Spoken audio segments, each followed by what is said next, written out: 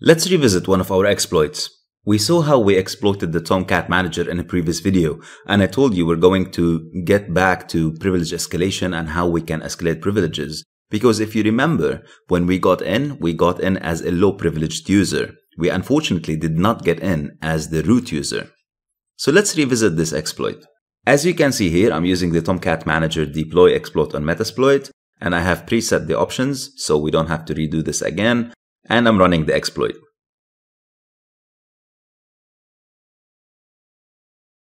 Now that we got in, we have an interpreter shell. I'm going to run the getUID command to show me in what context or in what user did I manage to get in. And as you can see here, I have access as the Tomcat 55 user, which is not the root user. So my target right now is to elevate or to escalate privileges from the Tomcat 55 to become root. I want to take full control over this system. And to help me with this, there's a script on Kali called UNIX Proof check. It's a script that you run on any Linux system, and it will do a long list of checks to see what kind of weaknesses or vulnerabilities exist on the system that might allow you to escalate your privileges to root. You can find the script at this URL here, so I'm going to copy this URL and go and visit the website. And what I want to do is I want to download the script from the internet from this web page onto my target system because I want to run it on my Tomcat target. So I'm going to copy the link location. I'll go back to my interpreter shell and I'm going to ask interpreter to allow me to interact with the native Linux shell. And to do that, we've seen this before, you type shell. And this drops me into the native Linux shell. As a side note or as a quick hint, when you compromise a system as a low privileged user and you want to download some scripts or programs, or you want to execute some programs or even compile some programs, you might want to do this from the Temp Directory. Because quite often, when you end up breaking into a system, you'll end up in a directory where you do not have the appropriate privileges to run or execute commands in. The Temp Directory, however, is designed to allow any user on a Linux system to run and execute commands or download tools and so on. So it has pretty relaxed privileges. So what I'm going to do right now is I'm going to change the directory into temp.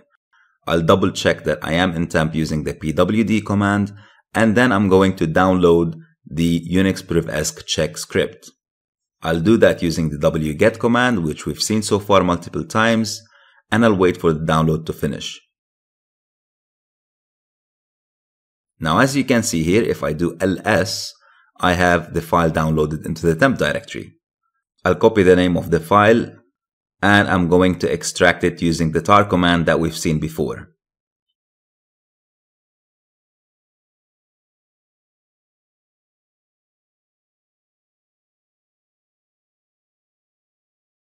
Let me cd into the directory that I extracted. Oops, I made a mistake. I just put the full name of the file. Let me list the directory content to double check what was the name of the new directory created.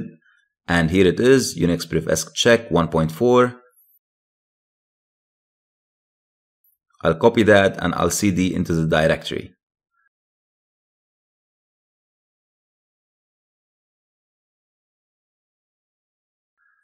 Now, as you can see here, one of these files has the execute permissions set on it. So this is my script. This is the script that I want to execute or run. And to do that, I use the /. The / allows me to run executable files in Linux. So I do / and the script name. And I get here an output that tells me the usage needs to either be standard or detailed. Standard is obviously faster, however with less details. The detailed would be a lot more detailed, however it will take quite some time. For the sake of this video, I'm gonna go with the standard one just to show you what kind of output you'll get.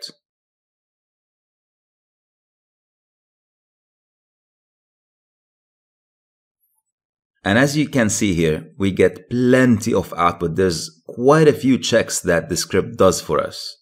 These are all things that we used to do manually long time ago. Now, lucky for us, there are smart people that put together these scripts that automate this process for us. And at the end, we get useful output that we can use to try and compromise the systems. Now, I'm not going to walk you through this entire output because that in itself is a completely separate section or a course. We go into a lot more details into how to escalate privileges in the more advanced course. However, for now, it's suffice for you to know that you run the script, you wait for it to finish, and then you go through the output. Towards the end, usually, there are some recommendations about certain exploits that could work and allow you to get root access. I'm not going to give you the answer for this one because this is going to be your mission, but not the current mission. This is going to be a mission for a later time. For now, what I'd like you to do is wget or download the script to the target machine, extract it, and make sure that you are able to run it successfully. Once you're done, let's move on to the next video.